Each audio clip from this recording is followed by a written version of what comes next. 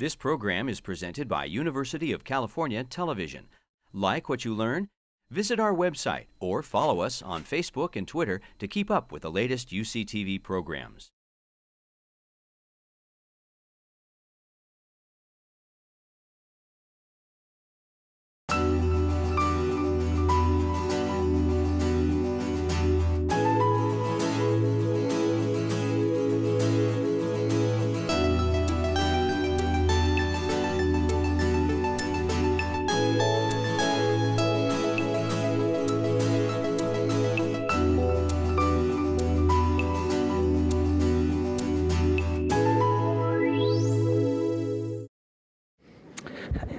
It is a great, great pleasure and honor to welcome you and our speaker this evening, Kati Morton. Tonight, as Leonard pointed out to you, marks the beginning of our 17th year. And it's been very, very exciting for those of you. There are many of us who have been here from the very beginning. And we've had some extraordinary people, as Leonard alluded to. And tonight, we could not have had a better person to start our 17th year than Kati Morton. I'm not going to repeat in introducing her to you all the material that is in the program brochure that you have, but of course she has had a distinguished career as an author, a journalist, and a human rights activist. Let me, instead of repeating all of that, add a word or two to your notes. First, I think she's a superb writer who has the astonishing ability to write on many different subjects. I can tell you from being a regular reader of her work that she can tell a story and make you feel as if you are there with her and her subjects. I commend to you, for example, her book, A Death in Jerusalem, that tells of the assassination of Count Foch Bernadotte in September of 1948. Of course, Count Foch Bernadotte was the first United Nations mediator in the Middle East and the conflict between Israel and its Arab neighbors. She creates an absolutely fascinating narrative which provides great depth and insight into some of the central actors in this drama. Not only the Swedish ambassador himself, but for me, one of the most interesting American diplomats that we've had in the late 1940s and 50s. I'm referring to Ralph Bunche, who, of course, was one of the advisors of Count Foch Bernadotte, and, of course, the extreme rightist who carried out the attack. Second, and this is not in your program sheet, but I think needs to be mentioned, is that Kati was born in Hungary, and she is the daughter of journalists, very, very highly regarded journalists in Hungary. Her parents survived the Holocaust, but they never spoke to her about what they had experienced. Her parents were imprisoned by the Soviets on false charges of spying for the U.S. for 2 years, and she and her sister were placed in the care of strangers. She was raised a Roman Catholic and only learned much later that her grandparents were Jews who had been murdered in Auschwitz. Her parents won awards for reporting on the Hungarian Revolution in 1956, and following the suppression of the revolution, fled to the United States, where they came to live in Chevy Chase, Maryland. She wrote about this in her book, Enemies of the People, My Family's Journey to America, which was published in 2009. And perhaps, just perhaps, this lies behind some of the story that she will tell us tonight from her extraordinary book, The Great Escape. Please now welcome Kati Morton to Santa Barbara.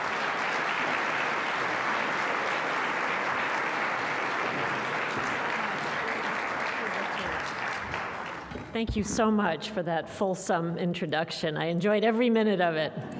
Could have gone on a bit longer, too.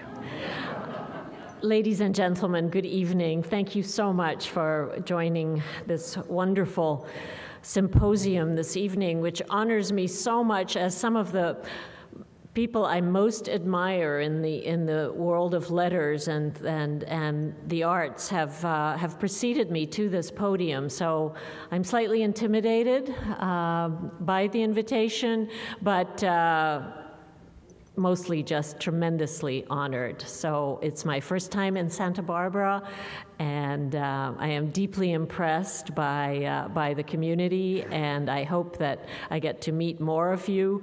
It's just so heartening to know that there's so much great civic mindedness and love of learning and of books in your community. It's extremely affirming for a writer. I'm never quite sure if my books really get read, but it's wonderful, for example, to hear Richard talk about my book, A Death in Jerusalem, which I wrote a long time ago, and I think I would do a better job today, Richard. But it's nice of you to like my writing anyway. I've had a pretty adventuresome life, as Richard alluded, and in many ways a fortunate one.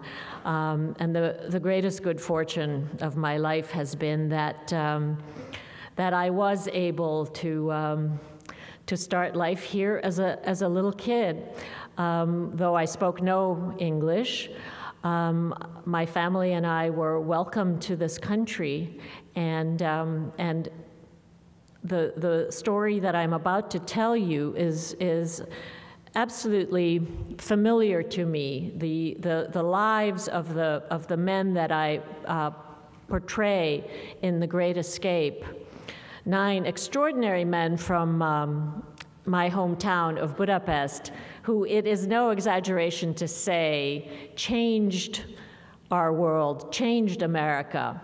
And as always, America is the beneficiary of the repression of people elsewhere. We are the ones who receive the bounty of their intelligence and their brains and their creativity. And I think that this is an absolutely relevant topic for our times, as intolerance seems to be sweeping not only our country, but unfortunately the world. So the journey of these 9 men begins in Budapest, and where they, like my family, were uprooted by the whirlwind of history. And in my case, it was communism that uprooted me from my childhood. In their case, it was fascism. The story of these men was really in my bloodstream, and I'm sorry that they're all men. I would have liked to have had a woman or two in the mix, but these men were extraordinary. What was familiar to me about them, and I'm about to name them, was their love of life, their love of dressing well, eating well, but also their essential sense of loneliness, their sense of being alone in the world, which is unfortunately the curse of exile. They had started life on a calm and prosperous voyage, and then things changed very quickly. After they were uprooted for the crime of being Jews from their native Budapest, they never again felt really at home anywhere else. But what they brought to this country was extraordinary.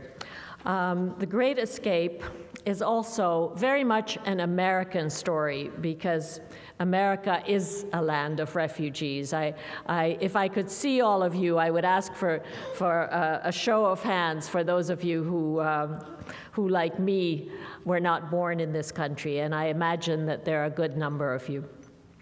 And that's the magic of America. So the story that I write is not only a story of triumph, because I do write from the perspective of a refugee myself, and someone who knows well let's say the dark side of being a refugee, of being forced to leave everything that's familiar, language, friends, culture, everything behind. So it's a kind of a there's an undertone of, I would say, melancholy to this tale, but it's also, I think, a great adventure story. So who were these 9 men?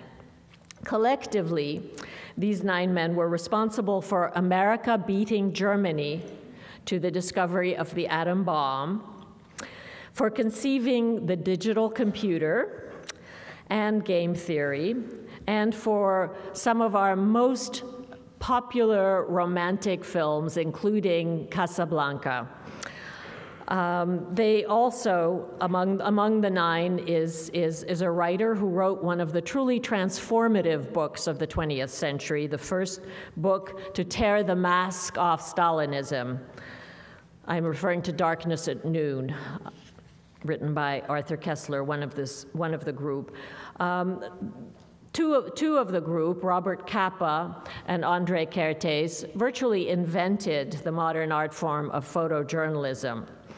And then among the scientists were also the father of, a rather more poisoned gift, the hydrogen bomb, Edward Teller, and Star Wars, which I think is also a mixed blessing.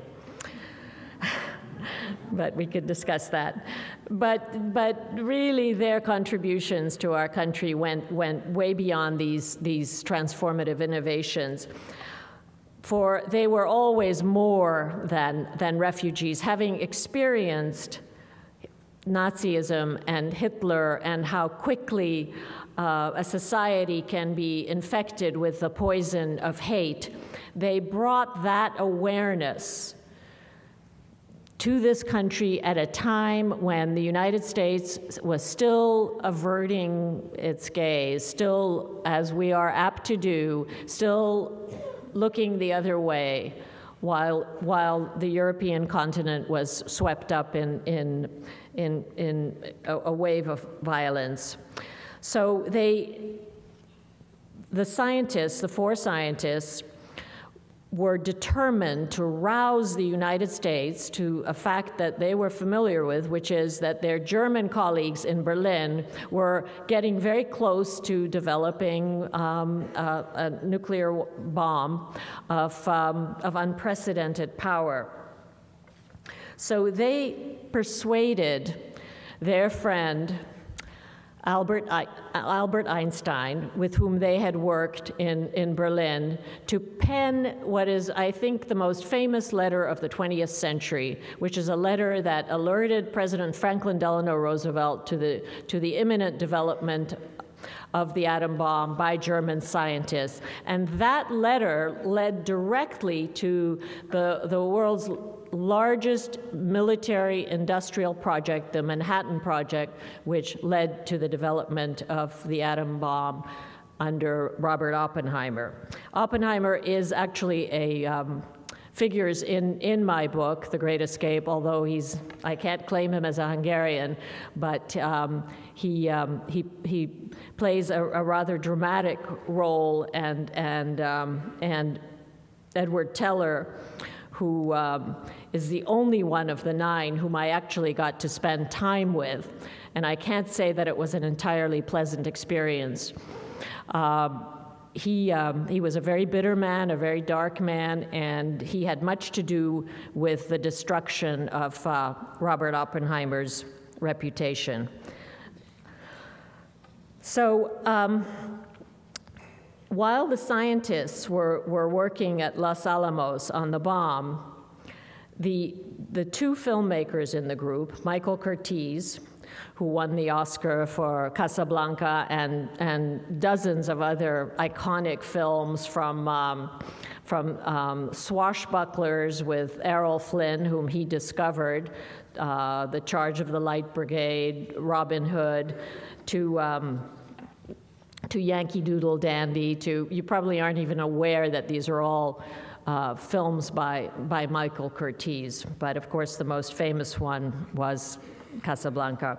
And the other director was Alexander Korda, who is best known for The Third Man, which I consider to have been, Casablanca and The Third Man are sort of bookends to the experience of World War II, with Casablanca standing for idealism and nobility and love, and The Third Man standing for, this is the end of the war already, there are no ideals, nothing worth dying for, no love worth dying for, and that it was the first movie to use a single instrument, the zither, if you recall the film, as its theme song. It's a haunting melody, and it really embraces the tone of this dark masterpiece, which makes every list of the 10 great films of the 20th century. So how did 9 refugees from a country speaking a language nobody could understand impose their vision on the world and change the United States? Well, that was the challenge of my book. These individual lives of these men were well known, but nobody had created a group out of them, and that was what I tried to do, to discover what was in the espresso in Budapest that created this fantastic explosion of talent and culture, and indeed, as I did my research and as I spent time in Budapest, I discovered what they had in common, and what they had in common was really that they were all of them born around 1900, and at that period, Budapest was the fastest growing city in the world, and it had recently become the co-capital of the mighty Austro-Hungarian Empire, and it needed human capital to become a world-class metropolis. And so for the first time in European history, Jews were able to rise as far as their drive and ambition propelled them. With a few notable exceptions, politics were still closed to Jews, which should have given them a clue that things were not going to be permanent, that the advances made during that period could be reversed, and indeed they soon would be. But by the time that darkness fell on Europe, and I date that as roughly 1920, which was the year that Hungary passed Europe's first anti-Semitic legislation, well ahead of Germany, I might add. But by that time, these men had already absorbed each other's company, each other's brain waves. Budapest is it's an intensely interactive environment. The cafes of the city played a huge role in the interaction among these men, and in testing each other's bright ideas against each other. The schools, of course, played a big role during this period. Hungary reformed its education system so that math and science were enormously important. And as a result, these 4 scientists could compete anywhere in the world. So they had absorbed all this great human capital in the city of their birth before darkness fell. And then when anti-Semitism began to seize the land, one by one, these men packed up and slowly made their way westward. By the way, the 9 that I follow are but the tip of an iceberg of talent. During this period, I think I counted 14 Nobel laureates produced in Hungary, as well as some of the greatest musicians and conductors of the 20th century, just to name a few: Dohnányi, Reiner, Szell, Ormandy, Scholti, Dorati, on and on. Collectively, they were responsible for creating the sound of the world's greatest orchestras. So by 1920, they had begun their westward migrations, and as they crossed a European continent which was literally on the boil with all sorts of artistic and scientific ferment, they absorbed the journey from Budapest to Vienna to Berlin to ultimately Princeton or Los Alamos for the scientists, Hollywood for the film directors. They brought with them these spectacular gifts that the city of their childhood had bestowed on them. You might ask, where did the genetic material for so many brilliant men what was the origin of that? And the answer to that would be that they were very aware of the fact that their parents and grandparents had not been given these opportunities, that just a generation before they had been stuck in muddy villages in the Austro-Hungarian Empire with very limited scope for ambition. So they were men in a hurry, and their memory of the early anti-Semitism in Budapest never left them and served as this great spur, because they would never again trust, they would never again believe that what happened to them in Budapest would not happen to them anywhere else. And that was both a trauma for them, but also a great spur for creativity.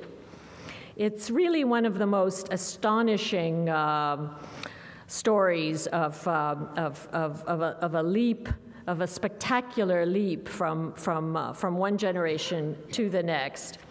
And it was this combination of two things: their intelligence and creativity, plus their collective neurosis, which really helped so much in rousing the United States and preparing the United States for the coming of the war. So the fact that they were never merely refugees, that in addition to saving themselves, they really helped to save Western civilization. It's not an exaggeration to say that. So the scientists in Berlin, Berlin, of course, was the magnet for great scientific discovery. Of course, the crowning achievement of the 20s and 30s was Einstein's theory of relativity. But all four Hungarians worked and studied with Einstein. And that's what enabled them to, once they got to the States, to use that friendship with Einstein to draft the famous letter that got the Manhattan Project going. And it was really fitting that it would be four Hungarians from Budapest's golden period whose names, perhaps I should mention them: Leo Szilard, Edward Teller, Eugene Wigner, and John von Neumann, that they would be the ones to bring the atom bombs, the progress on the atom bomb by Germany, to the attention of the American president. So once they persuaded Einstein to sign that letter, Roosevelt moved quickly to get the Manhattan Project going. So if Berlin attracted the best and the brightest of scientific minds, Hollywood had the same lure for filmmakers, Alexander Korda and Michael Curtiz. They were two very different men. I loved delving into their personalities because they were so different, and Hungarians tend to be colorful, but these guys were colorful and then some. Alexander Korda was a very refined gentleman who never took to Hollywood, who could hardly wait to get out of Hollywood, and ultimately started the British cinema. But it was Curtiz who actually became the so-called money director of Hollywood in the 30s, 40s, and into the 50s. And I loved his mangling of the English language. He was as well known for butchering English as he was for his film creations. One of my favorite was once he sent an aide to get a Coke, and the aide was a little bit too slow coming back with the Coke, so Curtiz said, "Next time I send a dumb son of a bitch to get a Coke, I go myself." And I had the best time collecting these Curtizisms. When he finally won the Oscar for Best Director for Casablanca, and he another priceless gem, he said, "Every time before I have speech ready, no dice, always a bride, never a mother."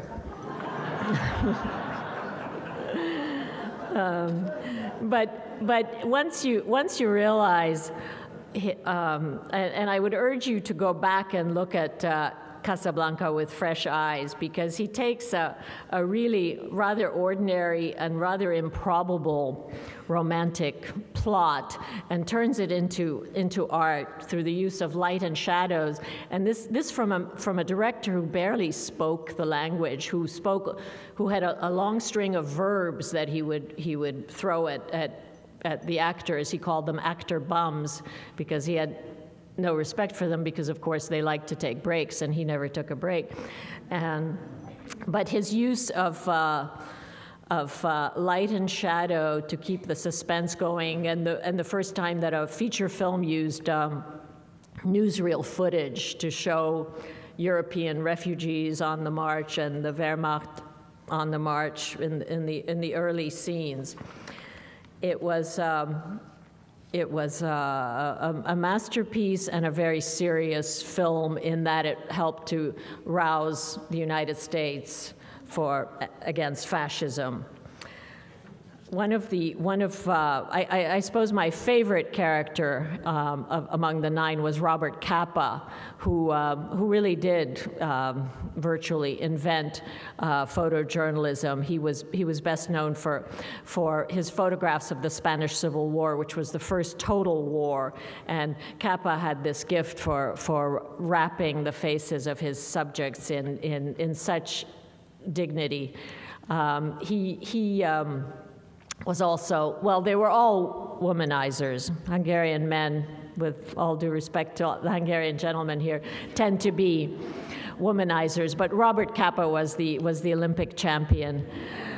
And women just found him irresistible, including Ingrid Bergman, who of course was the star of Casablanca. And believe it or not, she felt totally, madly in love with this rather short, mangling English, like Curtiz. Capa did the same thing to English, but had an irresistible charisma. And he was a gentleman.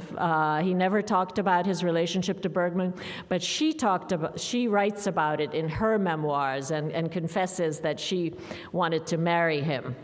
And believe it or not, he turned her down. Can you imagine turning Ingrid Bergman down? And this was Bergman at the height of her beauty, having just filmed Casablanca, where she plays the luminous Ilsa. The third man that I alluded to is pure Korda, the darkness. It features two of a couple of cinema's most often quoted lines. The one spoken by Orson Welles, who plays Harry Lime, one of the greatest villains in movie history, standing at the top of that famous Ferris wheel. And this is pure Korda, when he says, "In Italy for 30 years under the Borgias, they had warfare, terror, murder, and bloodshed, and produced Michelangelo, Leonardo, and the Renaissance. In Switzerland, they've had brotherly love for 300 years, and they've produced the cuckoo clock."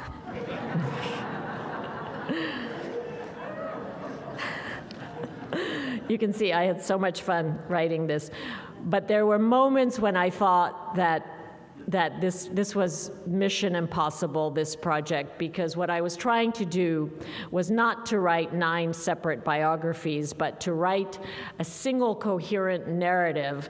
And to do that, I had to find the points of intersection where their lives crossed. And I honestly nearly lost my mind looking for those points of intersection, but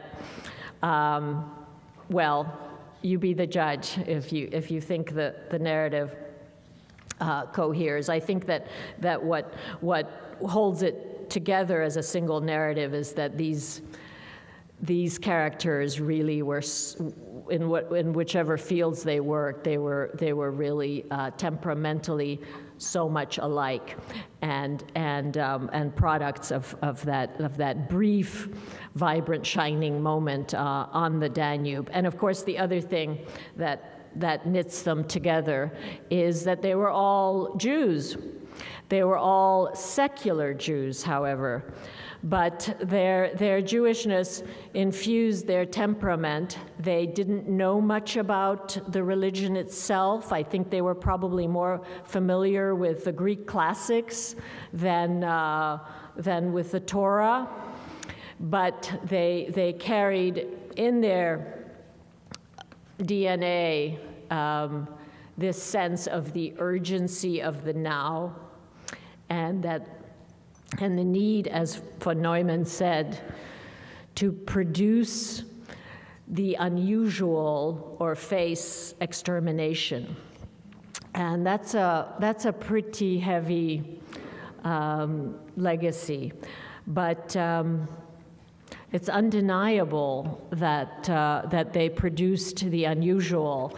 What they never found was that sense of belonging and well-being, which was really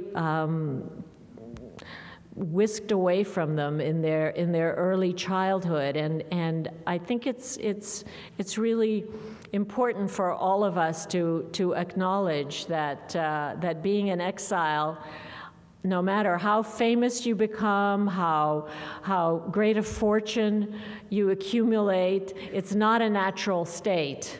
And I wish that the world would learn that lesson and keep its own people where they ought to be.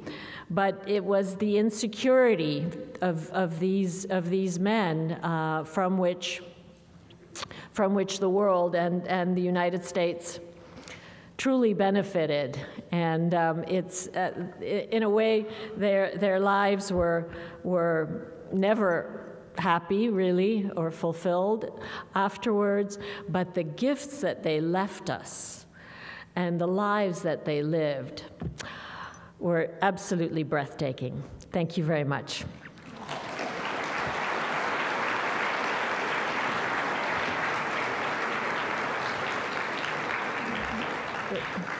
Kati, thank you very, very much for this wonderful presentation. And as you know, our custom here is that we now have a question and answer time. What we do ask is that you use the microphones, which are on stage right and stage left. And the reason for that is that all of our presentations are taped for University of California Television, and some of you have seen many of our programs on UCTV, and we want to get the questions as well as the answers onto the video material. So who's going to be first? Come on up to, you have to come up to one of the mics. Kati, in your opinion, how did the impact of the dismemberment of the Austro-Hungarian Empire affect these 9? Well, the Austro-Hungarian Empire gave birth to the institutions that created these men: the schools, the cafes, the theaters, plus most of all that open environment that was the Budapest of their childhood. So the empire was the incubator of these 9, but then with the end of World War I, where Austria and Hungary were on the losing side and stripped of 2/3 of their territory, the poison of anti-Semitism was released into the empire and abruptly ended this great period of openness and tolerance and the love of the new and the love of new ideas. It just rang the curtain down, and the resentment among the rest of the population that it seemed that the Jews of Budapest held all the good jobs. And suddenly Hungary was a very small country, having been a large and powerful one, and anti-Semitism was, as always, the byproduct of that resentment. So it became, once again, it became dangerous to be Jewish, and that began their migration westward. And by the way, you can ask questions unrelated to the Great Escape. You know, I can speak from here. I don't have to go up on that stage. So who else? Who else wants to ask a question? I don't believe it. Usually I have to cut people off. We have another question. Would you use the microphone over there, please? I love the book. You succeeded magnificently. Oh, I've recommended it over and over and over again. That's so nice of you. Thank you. This is my question. Given the kind of golden age in Budapest at this time, in terms of so many different intellectual pursuits, did you consider more than 9? And if there were other candidates, who were they? Thank you. Right. Well, thank you very much for saying that the book worked. I really nearly lost my marbles writing this, so it's good to know. Of course, I considered. I tell you why I chose these 9. I was looking to connect Hungarian culture to America, because quite frankly, I think that Americans have a very narrow view of Hungary and what Hungary has produced. So I was looking for figures who would resonate for Americans, hence the film directors, the photojournalists, and the scientists who were responsible for, the most dramatic scientific developments of the 20th century. Not only the atom bomb, but also the digital computer, which John von Neumann, I think, arguably the most gifted mathematician of the 20th century, first envisioned. So I wanted this book to, I write for Americans, I am American, so I chose Hungarians who I thought would be somewhat familiar to Americans. That was the only qualification. Plus, when you write a book, it's kind of like a marriage, and you really want to be with people that you enjoy when you're writing about them, and these guys I really enjoyed being with for almost 4 years. So that selfishly was part of the part of the reason too. They were very cool guys. Well, There's a another question? We have another question. Please, come forward. You You have to alluded, speak to the... you alluded to the conflict between Oppenheimer, who was a Yes. German, and the Hungarian. Would you please elucidate some of what happened? Yeah, it's a Please. really yes. Okay. The Oppenheimer-Teller dispute is a really distressing chapter in this book because Teller, really motivated by envy, I think, and jealousy of his brilliant colleague, really poisoned the well for Oppenheimer. And partly too, Teller was a pretty paranoid character and really did feel that Oppenheimer was too pro-Soviet.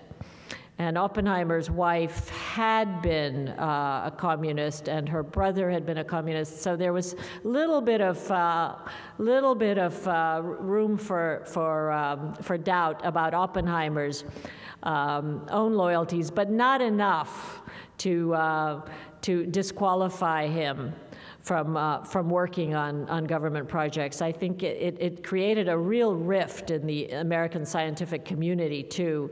And in the end, the only friends that Teller had virtually in the American scientific community were his original friends from Budapest.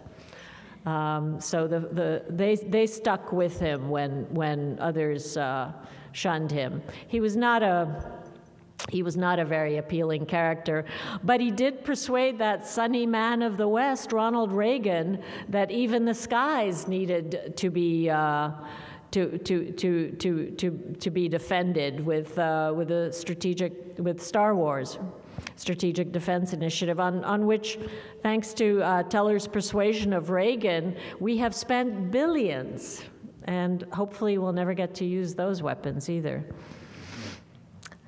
So, yes, sir. Hi, thank you for your presentation. I'm familiar with most of the 9 that you mentioned. I think I'm going to have a little bit of difficulty articulating this question, so hope you'll bear with me for a moment. I was thinking about your description of the development of these extraordinary individuals whose intellectual growth wouldn't have occurred without the incubator that they lived in, this society, this culture that encouraged a life of the mind. And then within a very short time, within a generation or two, their intellectual capacity is discarded, their prowess is discarded by fascism. Now, Yes. I've heard that fascism was built on some very, very strange ideas to begin with, but it was an anti-scientific movement greatly. I believe that the Nazis had this cosmogony. They believed that... Now you're going over my head. Well, they believed that the stars were actually pinpoints of light. Yes. They were voids in a dome, a rock dome that covered the Earth. So your question is? And my question is that something that always occurs in societies where they create these great intellectual powers, these gifted people, and then reject them? And my parallel is the anti-intellectualism and anti-scientism of America. Ah, wow. Well, that's quite a that's quite a broad question. I won't attempt to deal with. Obviously, I'm not in favor of anti-intellectualism and anti-science. I very much doubt that many people in this hall are. As to the fanaticism of the fascists, unfortunately, neither Hitler nor Stalin were sufficiently crazy not to understand the nature of war and weaponry and the need to be well armed. So Hitler really encouraged scientific research in the defense field. So that wasn't impacted. Obviously, it was he deemed a great deal of art to be degenerate.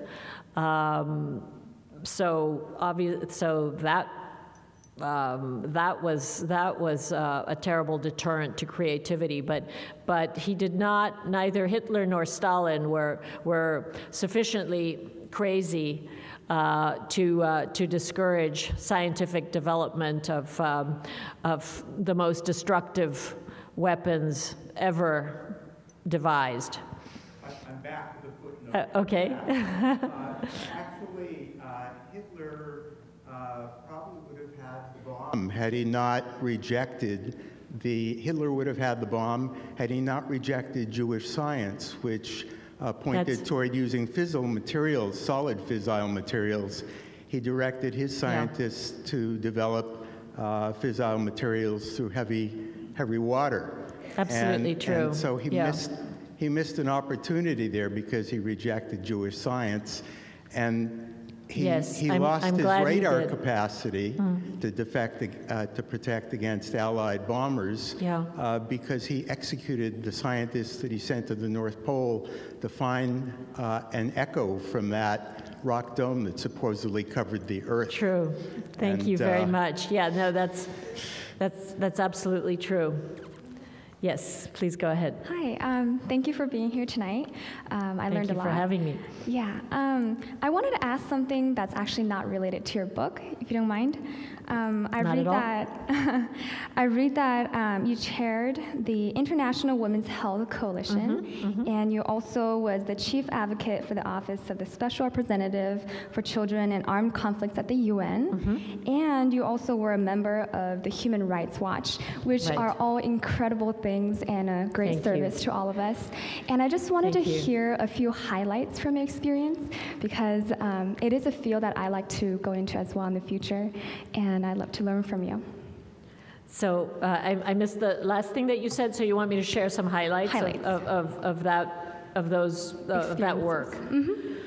Well, thank you very much. In a general way, I want to say that I try to live a life of engagement in where each of us born into a specific time and place, and I think that we are more or less duty-bound to take part in the big issues of the day.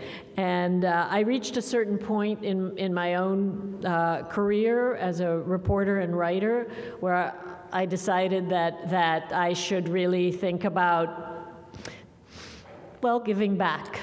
And so I started working on my first engagement was on behalf of journalists who were under fire in their own countries. So journalists overseas. I became the head of an organization called the Committee to Protect Journalists, and I continue to make interventions on behalf of journalists under fire. I was just in Budapest a week ago on such a mission, and a couple of months before that I was in Pakistan on a similar mission.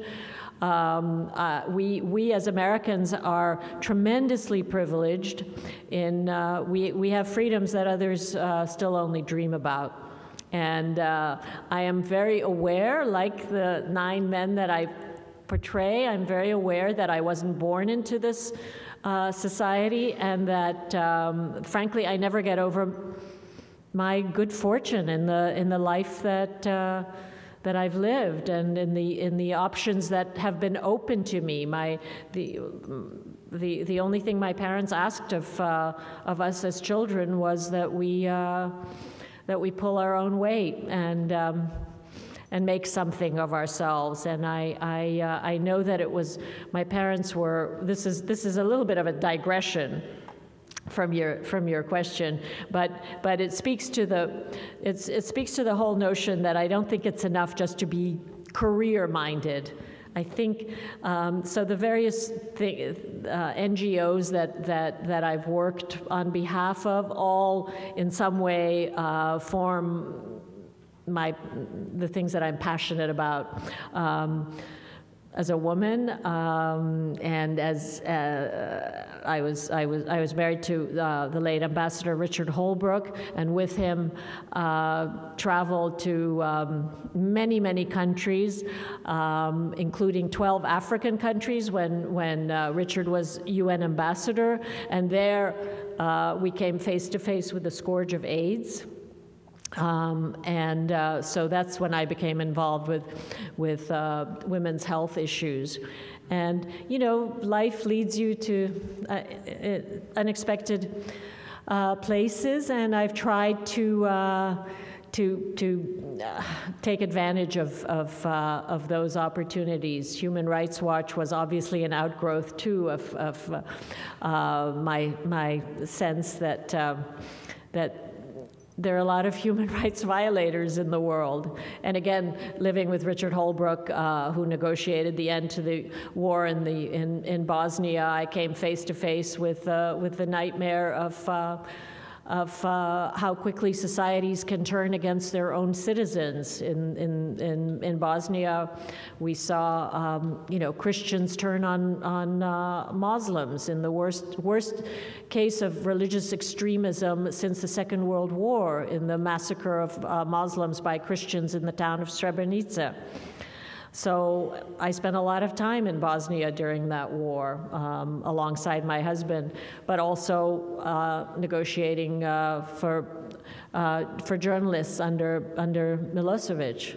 So, as I said earlier, I've had what I consider a very privileged and fortunate life, and. But I try not to assume that privilege. I try to keep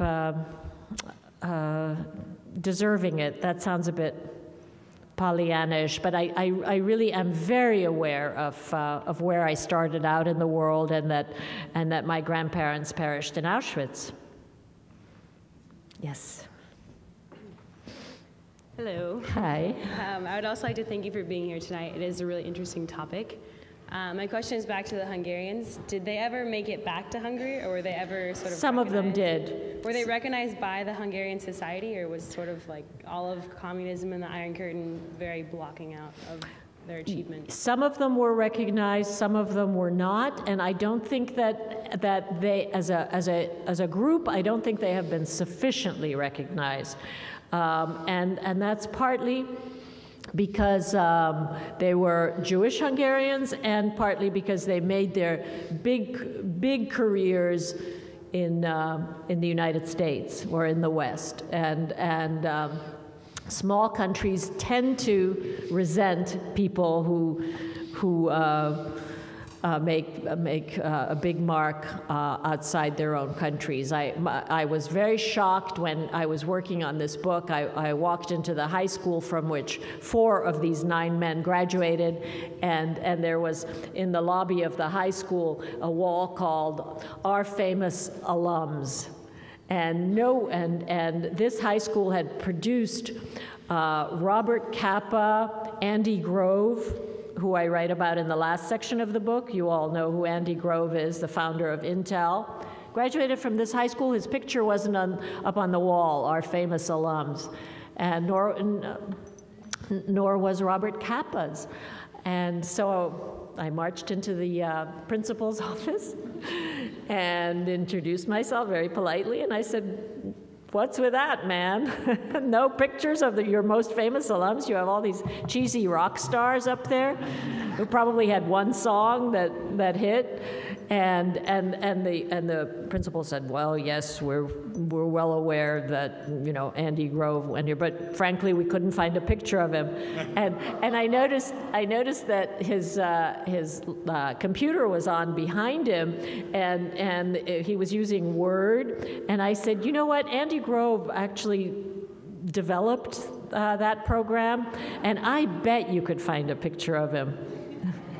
And I was being a little bit mischievous, but I consider that part of my role. And so I will go back to that high school, this was about a year ago, and see if they've got Andy Grove's picture up there. And that's just illustrative of the fact that Hungarians are ambivalent. There is an ambivalence, and here's the root of that ambivalence. Hungary has not done the hard work of coming to terms with its own terrible history. Germany has done a very good job in this regard. Hungary, no. Austria, no. The French are beginning to now. A French author, Patrick Modiano, has just won the Nobel Prize for Literature, and he writes primarily about the Holocaust's impact on France. Hungary has been very, very derelict in this regard, and as a result, they, you know, if you don't assimilate, whether as a human, whether as a person or as a society, if you don't assimilate the lessons of the past, you cannot move forward. And Hungary hasn't done that, so it's still a very awkward subject, and I'm very happy that they've translated most of my books, because it gives people a window into this this very dark past, which God forbid that it should be repeated, but it will be repeated unless the next generation knows what happened there. So that's my 2 cents on that subject. We have time for just one more question, which we'll take on the other side of the room. Go ahead, please. Thanks again for coming and for the presentation.